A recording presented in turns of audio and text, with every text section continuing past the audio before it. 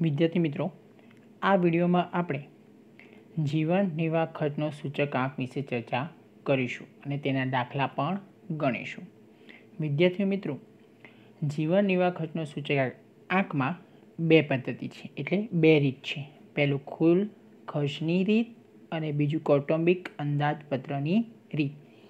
વિદ્યાર્થી મિત્રો, આ દાખલા 3 માર્કમાં પણ પૂછાઈ જાય છે અને 5 માર્કમાં પણ બોર્ડની એક્ઝામમાં પૂછાઈ જાય છે. વિદ્યાર્થી મિત્રો, તો પહેલું આપણે કુલ ખર્ચની રીત વિશે ચર્ચા કરીશું. વિદ્યાર્થી મિત્રો, હવે આ રીતમાં બે સૂત્રો હોય છે.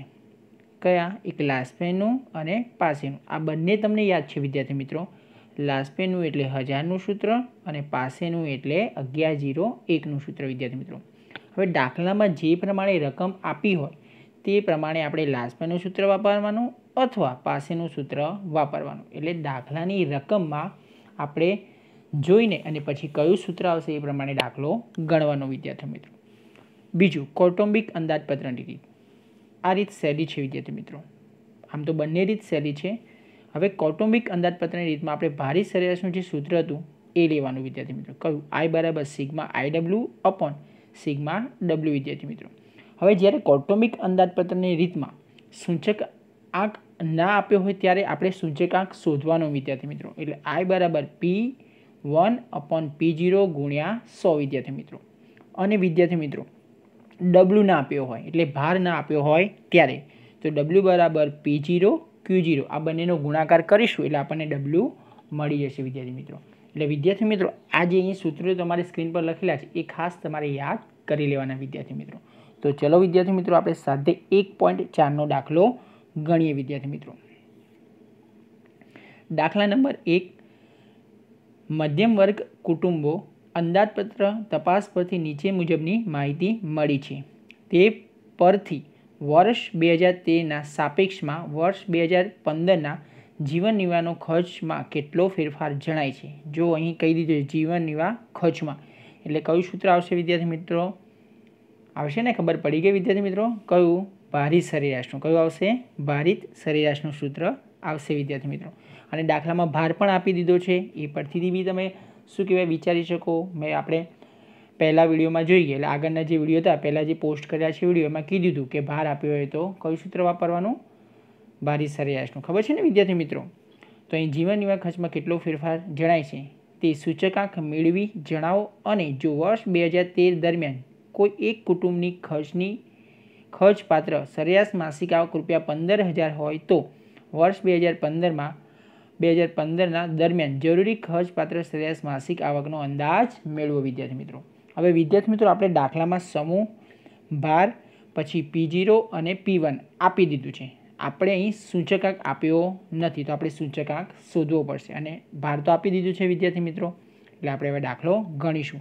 તો 60%ની રકમ તમને દાખલામાં જ આપી દીધી હશે. તમારે ખાલી દાખલાની રકમમાં ઓળખવાની કે કયું સૂત્ર આવશે અને કઈ રીતે એ તમને નોંધમાં લખેલું હશે. એટલે દાખલાની જે રકમ હશે એમાં લખ્યું જ હશે કે કઈ રીતે દાખલો ગણવાનો. તો અહીં આપણને ભાર આપી દીધું છે એટલે ભાર તો શોધવાની જરૂર નથી. વિદ્યાર્થી મિત્રો, આપણે સૂચકાંક નથી આપ્યું, એ સૂચકાંક શોધવાનો. અને સૂચકાંક ક્યારે નહીં આપ્યો કે જ્યારે 2 વર્ષો આપ્યા હશે ત્યારે સૂચકાંક શોધવાનો છે. વિદ્યાર્થી મિત્રો, ઓકે વિદ્યાર્થી મિત્રો, તો ચલો આપણે સૂચકાંક શોધીએ. તો ખોરાક માટેનો સૂચકાંક કેટલો થશે? વિદ્યાર્થી મિત્રો, એટલે I કેટલો થશે?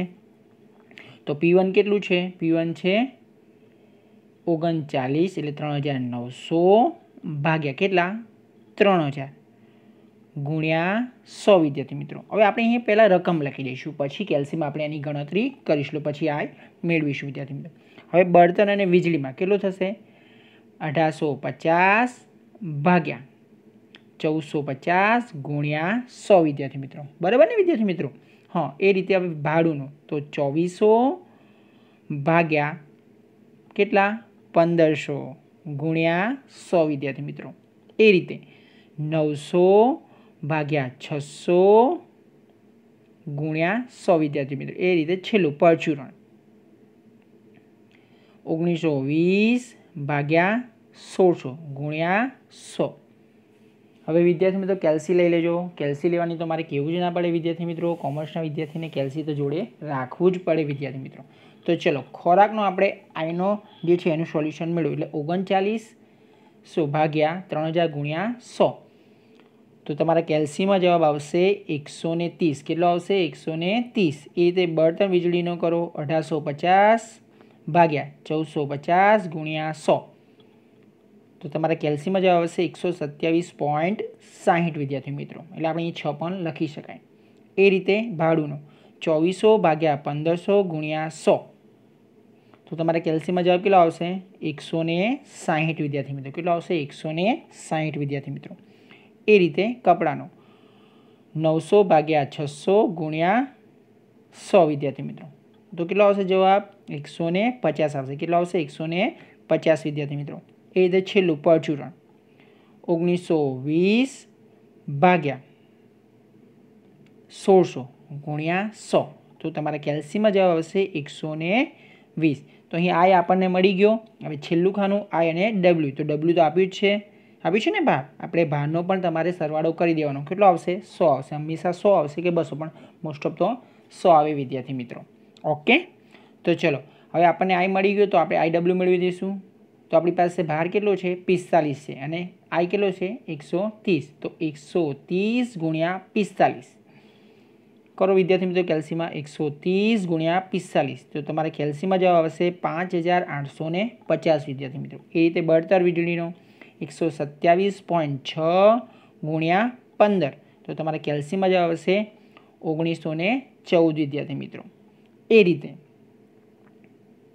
160 ગુણ્યા 10 વિદ્યાર્થી મિત્રો. તો જવાબ આવશે 1600 વિદ્યાર્થી મિત્રો.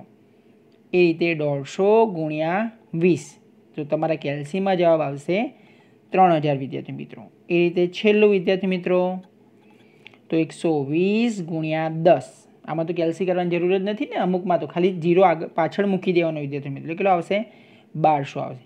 હવે વિદ્યાર્થી મિત્રો અહીં આપણે આનું ટોટલ કરો. 5850, 1914, 1600, 3000 અને 1200 વિદ્યાર્થી મિત્રો. ફરીથી 5850 પ્લસ 1914 પ્લસ 1600 પ્લસ 3000 પ્લસ 1200 વિદ્યાર્થી મિત્રો. એટલે તમારી કેલ્સીમાં જવાબ આવશે 13564. કેટલો આવશે? 13564. તો આપણને અહીં સિગ્મા આઈ ડબલ્યુ કેટલો મળ્યો? 13564. તો આપણે હવે સૂત્ર મૂકી દઈશું વિદ્યાર્થી મિત્રો. તો જીવન નિર્વાહનો ખર્ચનો સૂચકાંક બરાબર સિગ્મા આઈ ડબલ્યુ અપોન સિગ્મા ડબલ્યુ. તો સિગ્મા આઈ ડબલ્યુ કેટલો આવ્યો હતો? 13564. કેટલો? 13564 ભાગ્યા ભાર કેટલો હતો? 100 હતો. તો તમારા કેલ્સીમાં 13564 ભાગ્યા 100 કરો તો કેટલો મળશે આપણને સૂચકાંક જીવન નિર્વાહનો? 135.64. કેટલો? 64. હવે આપણને દાખલામાં કીધું હતું કે કેટલો ફેરફાર થાય એ જણાવો. તો આપણે અહીં શું કરીશું? કેટલો વધારો થયો ઘટાડો જોવો પડશે ને વિદ્યાર્થી મિત્રો. તો અહીં થશે જીવન નિર્વાહન ખર્ચમાં વર્ષ 2015માં 135.64 માઇનસ 100 બરાબર 35.64નો વધારો થયો કહેવાય. એટલે 135.64માંથી તમે 100 માઇનસ કરો, કેમ કે હંમેશા ટકા ઉપર લેવાય. એટલે 100 લઈશું. 135.64 માઇનસ 100 તો કેટલા આવશે? 35.64નો વધારો થયો કહેવાય. હવે વિદ્યાર્થી મિત્રો આપણને દાખલાની છેલ્લી લાઇનમાં એટલે છેલ્લેથી બીજી લાઇનમાં લખ્યું હતું. હું વાંચું છું અહીંયા વિદ્યાર્થી મિત્રો. જો મારી પાસે ચોપડી છે, તમારી પાસે પણ ચોપડી હશે.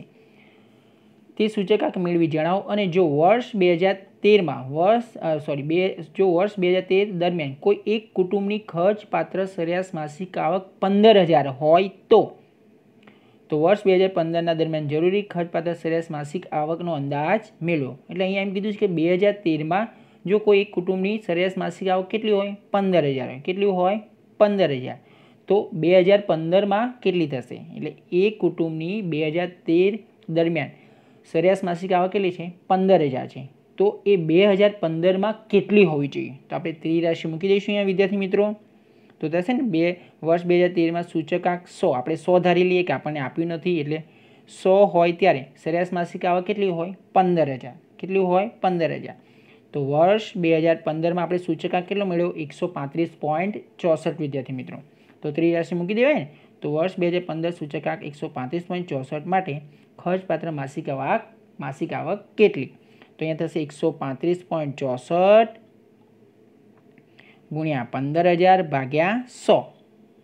તો તમારા કેલ્સીમાં જવાબ વિદ્યાર્થી મિત્રો જો 135.64 ગુણ્યા 15,000 ભાગ્યા 100. ફરીથી વિદ્યાર્થી મિત્રો 135.64 ગુણ્યા 15,000 ભાગ્યા 100 વિદ્યાર્થી મિત્રો. તો તમારા કેલ્સીમાં જવાબ આવશે 20 એટલે 20,346. કેટલો આવશે? 20,346 વિદ્યાર્થી મિત્રો. તો પહેલો દાખલો આપણે વિદ્યાર્થી મિત્રો કૌટુંબિક અંદાજપત્રની રીતથી ગણ્યો. હવે દાખલા નંબર 2. ખોરાક ચીજોના ભાવ અને વપરાશની નીચેની માહિતી પરથી કૌટુંબિક અંદાજપત્રની રીતે વર્ષ 2014નો સૂચકાંક ગણો વિદ્યાર્થી મિત્રો. હવે અહીંયા બી કૌટુંબિક આવી ગયું એટલે સમજ પડી ગઈ વિદ્યાર્થી મિત્રો. કયું સૂત્ર આવશે? ભારી સરેરાશનું આવશે ને વિદ્યાર્થી મિત્રો. હા, હવે આપણને રકમમાં જોવો વિદ્યાર્થી મિત્રો, આપણને ડબલ્યુ આપ્યો નથી. આપ્યો છે વિદ્યાર્થી મિત્રો, અને સૂચકાંક પણ આપ્યો નથી. આપ્યો છે? નથી આપ્યો. ખાલી જથ્થો અને ભાવ અને વર્ષ 2014માં ભાવ આપી દીધો. બાકી ડબલ્યુ પણ નથી આપ્યો અને આ એટલે સૂચકાંક પણ આપ્યો નથી. તો આપણે દાખલો પહેલાં સૂચકાંક શોધીશું, પછી ડબલ્યુ શોધીશું અને પછી આઈડબલ્યુ શોધીશું વિદ્યાર્થી મિત્રો. તો ચલો વિદ્યાર્થી મિત્રો આપણે દાખલો ગણીએ. તો જો તમારી સમક્ષ જે કોષ્ટક છે, વસ્તુ, પહેલા ખાનામાં વસ્તુ, પછી વર્ષ 2010 એટલે ક્વોન્ટિટી એટલે પેલા જથ્થો અને પછી ભાવ, પછી વર્ષ 2014 એમાં ખાલી આપણને ભાવ આપ્યો હતો એટલે પ્રાઇસ 1 કહેવાશે, કેમ કે 2010 એ આધાર વર્ષ કહેવાશે અને વર્ષ 2014 એ ચાલુ વર્ષ કહેવાશે. એના પછી સૂચકાંક. સૂચકાંકનું સૂત્ર તો તમને ખબર જ છે વિદ્યાર્થી મિત્રો, P1/P0 ગુણ્યા 100. ડબલ્યુ બરાબર મેં તમને કીધું હતું કે P0 ગુણ્યા Q0, હે ને, કીધું હતું ને, ડબલ્યુ બરાબર P0 ગુણ્યા Q0. પછી એના પછી છેલ્લું ખાનું આઈડબલ્યુ વિદ્યાર્થી મિત્રો. તો ચલો આપણે પહેલાં સૂચકાંક મેળવીએ વિદ્યાર્થી મિત્રો. તો P1 કેટલો છે વિદ્યાર્થી મિત્રો? 18 છે. તો કેટલો આવશે? 18 ભાગ્યા P0 કેટલો છે? 15 છે. કેટલો છે? 15 ગુણ્યા કેટલા? 100. તો અહીં પણ આપણે પહેલાં રકમ લખી દઈશું ને પછી જવાબ મેળવીશું વિદ્યાર્થી મિત્રો. તો ચલો P1 કેટલો છે હવે ચોખા માટે? તો 40 ભાગ્યા કેટલો? કોઈ કહેશે 32. કેટલો? 32 ગુણ્યા 100. ગુણ્યા 100 શું કહેવાશે? ગુણ્યા 100. એ પછી વિદ્યાર્થી મિત્રો કેટલો આવશે બાજરીનો? બોલો વિદ્યાર્થી મિત્રો. તો કેટલો આવશે? P1 કેટલો છે? 14 ભાગ્યા કેટલો આવશે વિદ્યાર્થી મિત્રો? P0 કેટલો છે આપણી પાસે? 12. તો 14 ભાગ્યા 12 ગુણ્યા 100 વિદ્યાર્થી મિત્રો. એના પછી છેલ્લું વિદ્યાર્થી મિત્રો, તો P1 કેટલો છે? 70 છે. કેટલો છે? 70 ભાગ્યા કેટલો આવશે આપણી પાસે? P0 કેટલો છે? 50. તો આવશે ને 50 ગુણ્યા 100 વિદ્યાર્થી મિત્રો. હવે વિદ્યાર્થી મિત્રો કેલ્સી લઈ લો. ચલો વિદ્યાર્થી મિત્રો, તો પહેલાં ઘઉંનું કરીએ આપણે. 18 ભાગ્યા 15 ગુણ્યા 100. તો તમારા કેલ્સીમાં જવાબ કેટલો આવશે? 120 આવશે. કેટલો આવશે? 120. એ રીતે ચોખાનું કરો. 40 ભાગ્યા 32 ગુણ્યા 100 વિદ્યાર્થી મિત્રો. તો કેલ્સીમાં જવાબ કેટલો આવશે? 125 વિદ્યાર્થી મિત્રો. એ રીતે બાજરીનો 14 ભાગ્યા 12 ગુણ્યા 100 વિદ્યાર્થી મિત્રો. તો કેટલો આવશે? 116.70 વિદ્યાર્થી મિત્રો. તમે 0 નહીં લખો તો પણ ચાલશે વિદ્યાર્થી મિત્રો. પછી છેલ્લું તુવેરદાનું. ઓકે વિદ્યાર્થી મિત્રો, છેલ્લું વિદ્યાર્થી મિત્રો 70 ભાગ્યા 50 ગુણ્યા 100. 70 ભાગ્યા 50 ગુણ્યા 100. તો તમારા કેલ્સીમાં જવાબ આવશે 140. શું આવશે? 140 વિદ્યાર્થી મિત્રો. હવે વિદ્યાર્થી મિત્રો આપણે ડબલ્યુ શોધી લઈશું. ને વિદ્યાર્થી મિત્રો? હા, તો P0 અને Q0 આપણને આપ્યું જ છે. આપ્યું છે ને વિદ્યાર્થી મિત્રો? તો P0 કેટલું છે? 15 અને Q0 કેટલું છે? 60. તો અહીંયા પહેલું કેટલું આવશે? 15 ગુણ્યા 60. તો આપણે પહેલાં અહીંયા ગુણાકાર કરી લઈએ અને પછી ગુણાકાર કરીશું. એટલે પહેલાં રકમ લખી દઈએ અને પછી આપણે રકમ એટલે મીન્સ કે એનો ગુણાકાર કરીશું વિદ્યાર્થી મિત્રો. પછી કેટલો છે? P0 કેટલો છે ચોખા માટે? 32 ગુણ્યા 40. 32 ગુણ્યા 40. એ રીતે બાજરીનો 12 ગુણ્યા 15 વિદ્યાર્થી મિત્રો. એ રીતે છેલ્લું તુવેરદાનું તો 50 ગુણ્યા 25. હવે તમારા કેલ્સીમાં વિદ્યાર્થી મિત્રો કરો. 15 ગુણ્યા 60. 15 ગુણ્યા 60 વિદ્યાર્થી મિત્રો. કેટલો આવશે જવાબ? 900 આવશે. કેટલો આવશે? 900 આવશે. કેટલો આવશે? 900 વિદ્યાર્થી મિત્રો. એ રીતે 32 ગુણ્યા 40 કરો વિદ્યાર્થી મિત્રો. તો કેટલો આવશે જવાબ? 1280. કેટલો આવશે? 1280. એ રીતે 12 ગુણ્યા 15 કરો તો કેટલો જવાબ આવશે વિદ્યાર્થી મિત્રો? 180 આવશે. કેટલો આવશે? 180 આવશે. એ પછી છેલ્લો 25 ગુણ્યા 50 તો તમારા કેલ્સીમાં આવશે 1250 વિદ્યાર્થી મિત્રો. હવે વિદ્યાર્થી મિત્રો આપણે તમે ડબલ્યુનો મીન્સ કે સિગ્મા ડબલ્યુ છે ને વિદ્યાર્થી મિત્રો, આપણને ભાર નથી આપ્યો તો આપણે ભારનો સરવાળો કરવો પડશે ને વિદ્યાર્થી મિત્રો. પહેલાં તો 100 એવું આપી દીધા હતા, અહીંયા તો આપણે ડબલ્યુ શોધ્યો છે એટલે એનો આપણે સરવાળો કરવો પડશે.